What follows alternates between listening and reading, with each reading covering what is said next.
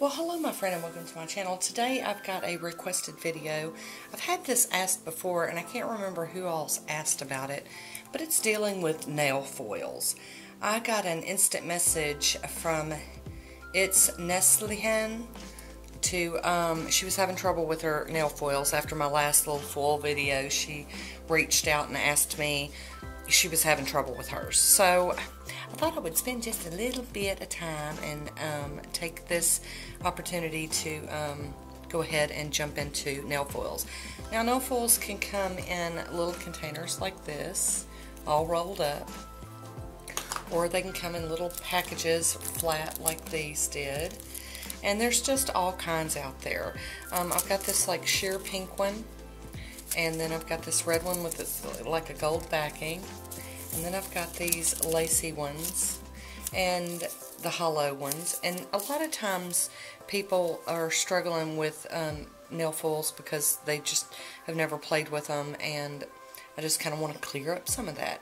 So a lot of times it's hard to figure out which side, especially like on ones like these, which side is the side you put down on your nail.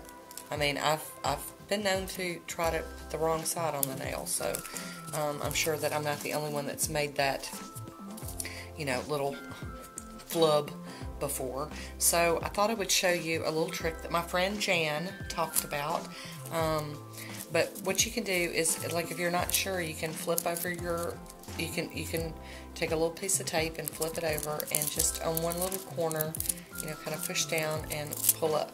And if the stuff comes back on the tape, then that means that's the side that needs to go down on your nail. That's a really nice trick. I love it. I mean, it works with all of them. Like you can see, here's the lacy one that would be really hard to tell which side is up and down. You just put it on there. Well, I need to rub it a little bit. And then pull it off, and you can see some is coming off. I did it on the same spot as another spot. So let's try a fresh corner of that tape. But you see, it just comes right off.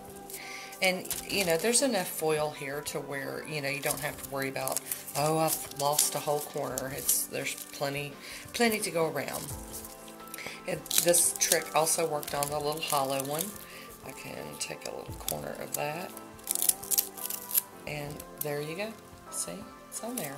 So that tells you which side of the foil you need to be putting onto your nail. Now, I'm going to get this one out of the way. A long time ago, and I don't know how foils are all coming nowadays. I mean, I've seen them, you know, show up in different ways. But, you know, some people would be confused as to, well, which side do I put? Is it the gold that I put onto the nail or the red? This one, I know it's the red that you put down, but there was an old trick back in the day that some people did, and you don't have to do this, but you can take some isopropyl alcohol on a cotton and kind of wipe that. There's a film, and you can see the difference in color. This is more silver where I've wiped, and it's just, you know, just to make sure that they stick well. I don't know that this is relevant on all foils nowadays, but if you get some that kind of have that frosty whatever look on the back, you can sample with that. Now, moving on to something else. We've done the how do you figure out which side is which. And once you cut them, sometimes it does get hard to tell, especially like on these laser hollow ones. It's really hard to tell which side is which because they're both shiny and pretty. I've tried several different nail glues. We're going to head on into the glue part of it now. This is the one I use the most just because it's a big bottle and it's still fairly full. Sometimes your nail glue can be tricky. You know, sometimes I can put mine on, let it dry, and it's, you know, and it's ready to go in a minute or two. But some of the nail glues are a little thicker nowadays, and you need to let them sit for anywhere from, you know, 5 to 10 minutes. You know, it just really depends. But most nail glues, most of them, go on, and they're kind of this blue color, or they've got a color to them. And you definitely want to get your nail glue as smooth, and make sure you go all the way, because anywhere you don't put your nail glue, nothing's going to stick. I mean, it's just not going to. So you put it on there, and you want to get up any off your sides, You know, you can use your nail or an orange wood stick. But you're going to want that to dry, and when it dries, it's totally clear. I mean, like clear, clear, clear. And it's very sticky, and that's what helps the nail foils stick. And if you don't have nail foil glue, there is another kind of glue you can use. I'll break mine out here in just a minute and show you how I do that. But almost all of the companies, AliExpress, Wish, Banggood, Beauty Big Bang, almost everybody sells the nail glue, and you can get it for relatively cheap. Most of them are like a school glue that's been watered down to the right consistency. That's my opinion on it. So let me go grab my other glue, and I will show you what I'm talking about in case you don't want to order something online. I think they do also have some nail foil glue at like Sally's Beauty Supply. A lot of times it's in a kit. You can also find it on eBay and Amazon. It's really easy to get a hold of, but I do have a craft glue solution that I'd like to share with you. Let me grab that. I'll be right back. Okay, here it is. You can find this in the craft department. I believe you can find it like at Michael's, Hobby Lobby, Walmart, places like that. And it's scrap perfect, and it's the best glue ever. And it's a quick stick for paper and other crafts. But you can use it in nail art also. So I'm going to show you how I do this. I put out a little dab like that, just a little blob, and that's probably way more than I'm going to need for this demonstration. And I've got a little cup of water with an art brush in it, one of my nail brushes, and I'm going to show you how I do it. I put it in the water and kind of dab it on the sides, and I just start adding it to the glue and mixing it. I'm going to get just a touch more water. And you're going to want to mix it up pretty well. But this is just an alternative in case you don't, you know, want to buy something online. I know a lot of people don't shop online. But I'm going to add a little more water to it. But you're going to want to make it kind of thin, not too thin, not watery, watery thin. And I don't know if you can see this, like when I push down, see how it kind of goes through the brush, it kind of pushes up through. This is about the consistency I would use. So I'm going to use that on this nail right here. And it is a little watery, but it's, you know, it's an option. And you can control how watery it is, which is nice. So I've added that to there. Let's break Woody out, because I have made a mess. And I like to clean this stuff up as I go along too, just like I do when I do nail polish. And it also goes on kind of colored. It's a little bit colored also. So there we go. It's a little cloudy looking, and it'll dry clear just like this one has. So let me get this out of the way. And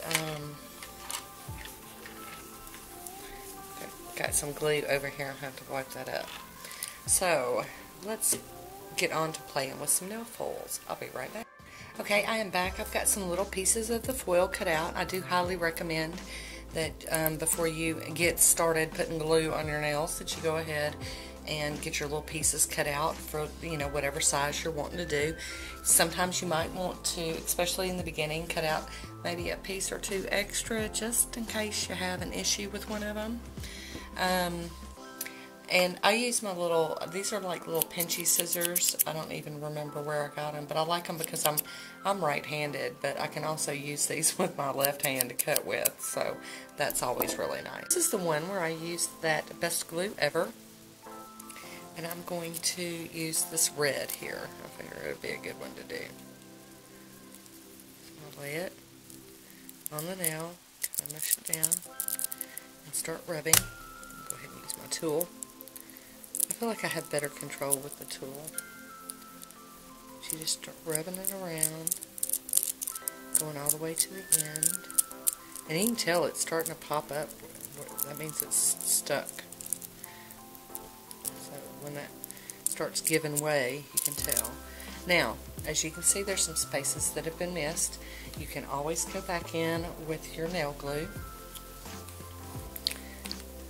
Or you could just, you know, redo this too. You know, try to do that. But I think my nail glue might be, I'm just going to use from the bottled brush. And just kind of tap in those areas. And you're going to let that dry again. And then go back in with some more of this one. So I'm going to set that to the side. And now we've got this next one here.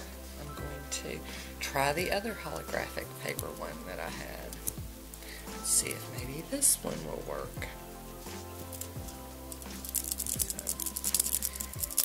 So, it's just trial and error, really. You got to figure out your glue, you know, which glue works and how long you need to let it cure before you start trying to do it, because I have messed them up doing them too soon. The glue was way too sticky.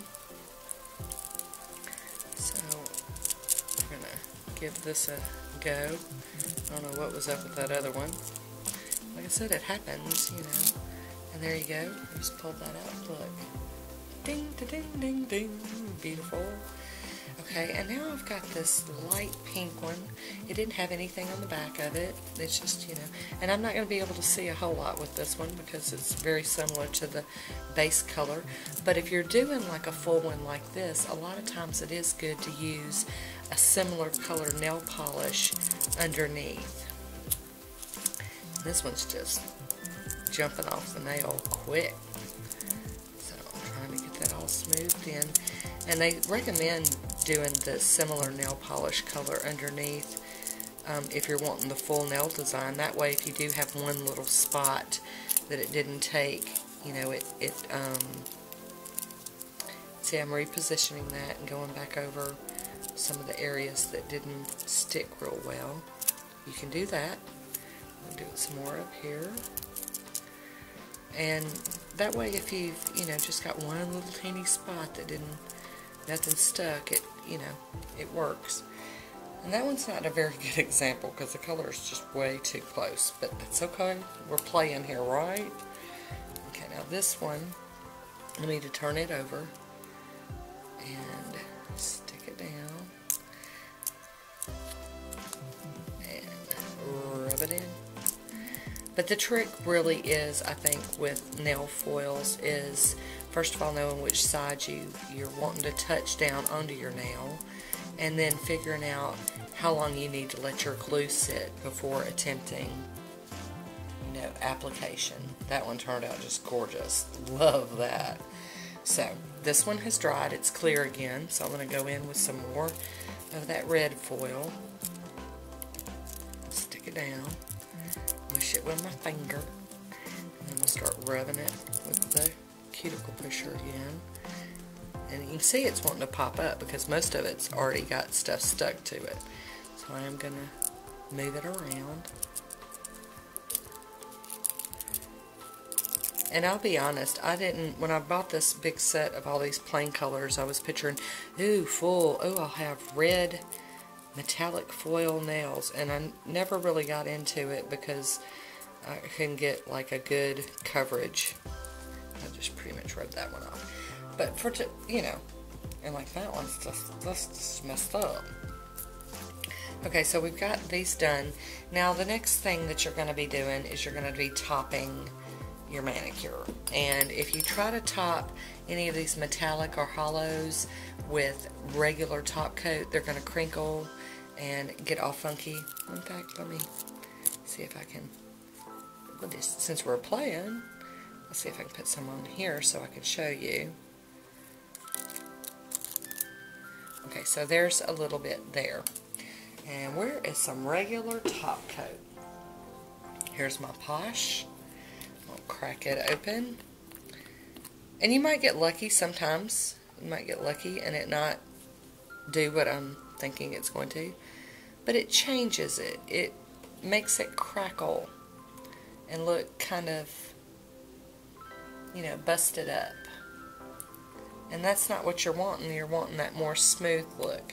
So they make a product called Revolution by Picture Polish, and I'm going to shake mine up because it's been sitting for a while.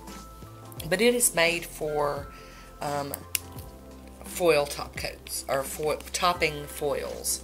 And I'm going to show you, it doesn't do the crinkling thing. It doesn't distort it and make it crack. I really like that. There's also one by Little Ondine. They sell a special top coat for foils. But if you don't have that, and you've already got something like Peeleze or Lint, these are water-based, or I believe they're water-based, you know, top or base coats for peel off. But they also work really well for, I'm using this one real quick. They work really good for topping your foils and keeping them from looking cracked or busted or distorted looking. But you go in with that. Now, even though this one isn't a foil, I'm going to go ahead and show you. I'm going to use the Peeleze on that one. But you use these as a base layer between this and your normal top coat. You wouldn't want to leave this as your final top coat. You're just trying to seal that in, and you're going to want to let these dry really well before you apply your real top coat. So, and I'm going to do some more playing. I'll be right back. Okay, I decided I probably ought to share this playing. That's what this video was supposed to be all about.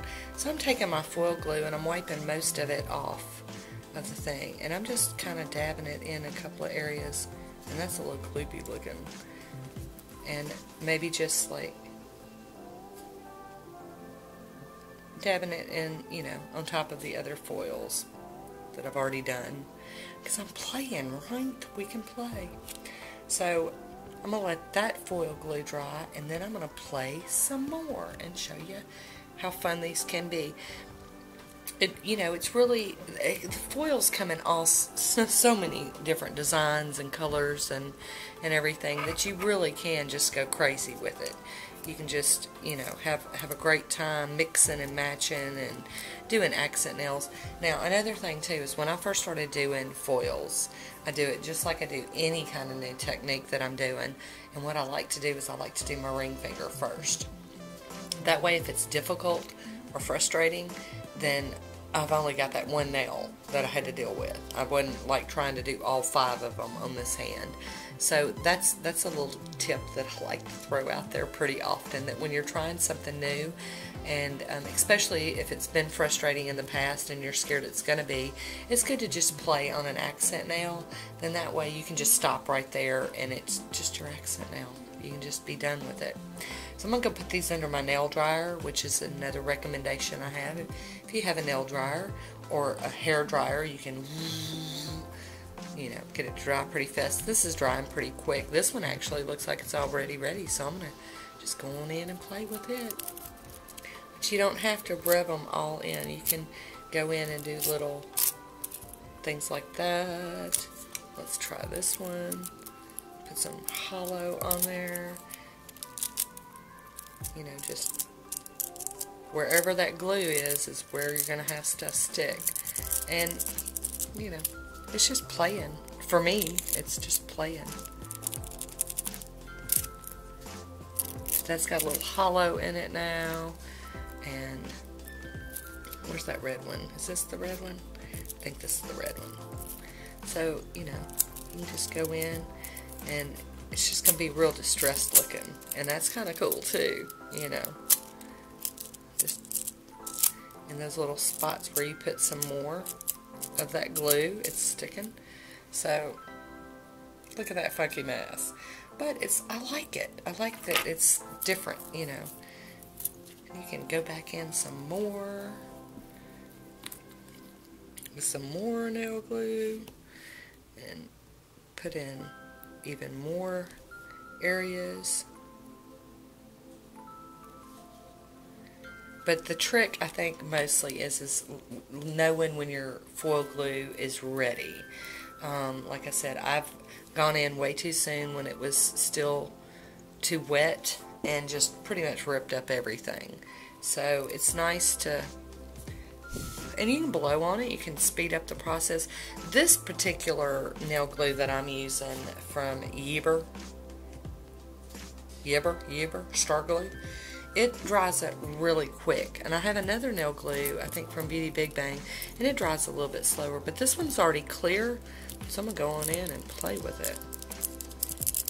But you can just do all sorts of fun stuff with nail glue. Just have fun with it. Don't let it frustrate you. You know, if you're getting frustrated with it, go back to it another time. See, look at that. Now I got hollow and red and pink and just all kinds of stuff going on. But remember to always top it with something, you know, like Peeleze, something that's not going to crackle it. And if you're not sure, you know, test it out. Test it out on your nail mat or, you know, something like that. And to be honest with you, if you want it crackled look, you can totally do that too. I've done that before. Put it on and then put a regular top coat on it and let it just get all crazy looking. Because, you know, I like playing, so, you know, I like experimenting with things. So there we go. And I'm going to let these dry. I'm going to put some top coat on it and come back and show you what they look like. I'll be right back. Okay, I am back and I have top coated them with my Poshe top coat, and I just wanted to show you how easy the cleanup is on this. I've just got some acetone and a little damping dish, and I'm just going around with my little cleanup brush, and the excess is coming right off. So I know this is not like a beautiful manicure right here, especially on this finger, but I just wanted to show, you know, playing with some nail foils and hopefully giving some tips that will be helpful for those of you that have been struggling with it. I know the struggle is real. I do lots of struggling with nail art sometimes, but I always like to share that. But I wanted to throw this out there and let y'all see, and I hope that, you know, you won't give up on the nail foils. Keep playing. Figure it out. You can do it. I believe in you. So there we have it. That is my nail foil play for the day. I hope you enjoyed this. Leave me a comment down below and let me know what you think about nail foils. I'd love to hear from you. So thanks for watching, and until next time, be good to yourself. I'll talk to you soon. Bye.